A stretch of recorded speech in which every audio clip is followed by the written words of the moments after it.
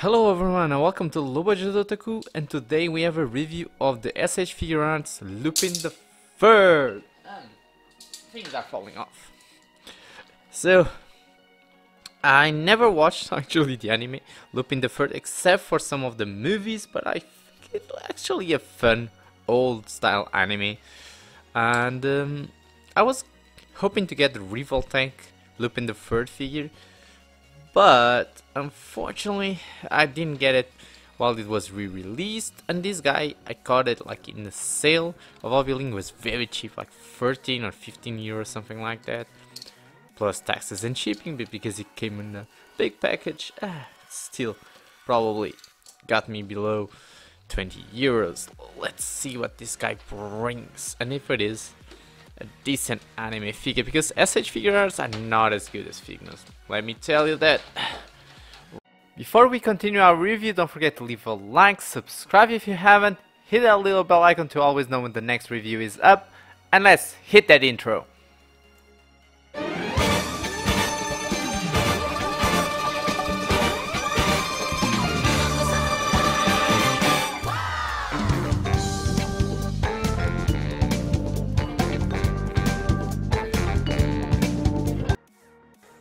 Follow me. I'll cover you. So without further ado, let's take a look at what this guy brings. Now the figure itself is kind of Figma sized and very solid. Gotta say, I was impressed with the face, especially because S.H.Figuarts sometimes is not very anime accurate, and in this case he is very anime accurate. Now I wanted the Revoltank one instead of the S.H.Figuarts one, but this one also looks really good, and even though it does bring a lot less accessories than the Revoltank one, still brings a lot. The box is very small, and it kind of reminds me of the 02 S.H.Figuarts box. Very simplistic, but some cool poses, and not that much to look at. But it is a nice box that you want to keep well maintained. Now we have an instruction booklet that tells us all the hands the figure brings and all the faces, how to switch them, the gun, and an explanation about the watch accessory. Now let's start taking a look at the hands. So each hand actually brings its own double ball joint. Can I focus? Yes. So each head does bring that. We have a winky face head, a normal smirking head, a big smiling head. Focus! Come on, focus. Yeah, there you go.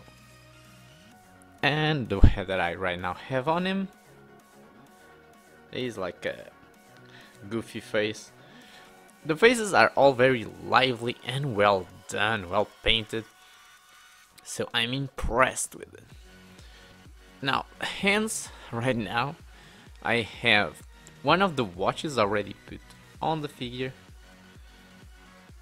There you go, pretty well detailed. This is of course a grabby hand. It's not perfect, I see like a defect here. See, this hand actually gets like there. The defect seems like an extra molded plastic part. A little bit disappointed, but then we have two fist hands. The other grabby hand that does not have that small defect. We have two shop hands. There you go. Two shop hands. No defects on this one. Two open hands. And finally we have the trigger hand, where you can use with this gun. Come on, focus, there you go. Nice gun, and you can just put here. Now the finger does not really go there. That's a pity and a waste. And then we have this hand that is to click with this watch, I guess. So let's see if I can. So it's like it's activating the watch. You need to play around with it so you can find a way to actually being able to reach it. But that's the idea. Now, it's nothing special in the terms of accessories and hands, but we still have this watch that you can replace that one. And it's just hit here and it's this cable that is shooting out of the watch. The watch itself is basically identical, just has the place to put this wire. Be careful because it does look fragile. Speaking of fragile, switching hands, in my opinion, the peg here is a little bit small and looks a bit fragile, so be careful when switching hands. Speaking of switching, this always happens to me. Whenever I want to switch the head, what pops out is the head and not the ball peg from the neck, and that's just not the best. But there you go. So while it is a very simple figure, it is a very good looking figure, and I gotta say, until now I'm very satisfied. But what about the articulation? And now comes the interesting part. Let your fingers get in there and have a good old rub-a-dub. So let's take a look at his articulation. We have a double ball peg between the head and the neck, and I think also double ball peg on the neck. This gives us a great range of motion on the head and neck. Now here things get complicated, but I really like what they did here because this is a suit and it really seems seamless. So I believe we have a butterfly joint on the shoulder part that allows it to go in, up, down. Then I believe we have a simple ball hinge here. This allows us to get 90 degrees and rotate. So this gives you great range of motion without ruining the suit look. So congratulations there, S.H.Figuarts. Then we have just a ball hinge in the elbow and a ball hinge in the hand. Now here we have like jackets, a little bit of soft plastic. I'm not sure, but I believe it is still a ball peg here. Looks like a ball peg, it moves like a ball peg. Gives you good crunch, decent crunch considering all the limitations of the jacket. Good arcing back.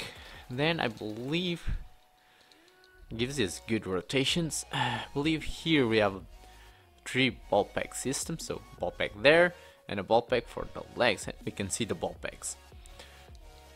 It does allow you to swivel. And then we have another ball hinge in the knee, and here it's a little bit strange. I believe it's just a ball peg on the foot, so, but it is a little bit long, like it was a sock. And finally we have a toe, a really big toe bend, easy to pivot. So the articulation of this figure is really good. It is Figma-like, so congratulations there. What is not Figma-like is a lack of a stand and a lack of a back for the accessories. But otherwise this is very close to a Figma figure. So for now I have nothing but positive things to say about this figure. It has a great overall look. It looks exactly like the characters. Great articulation, but what about the size?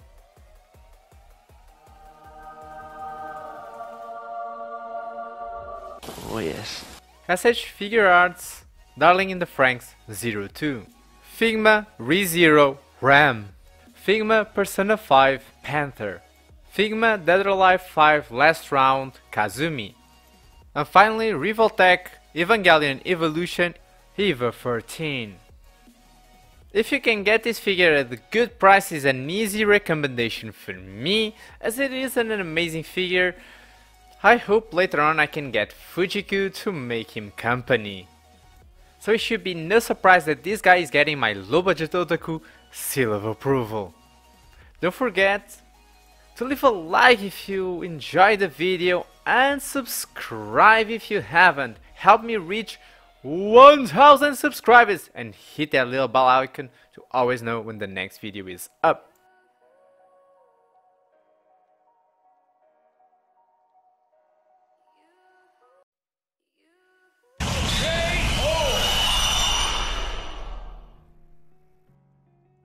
See you next time.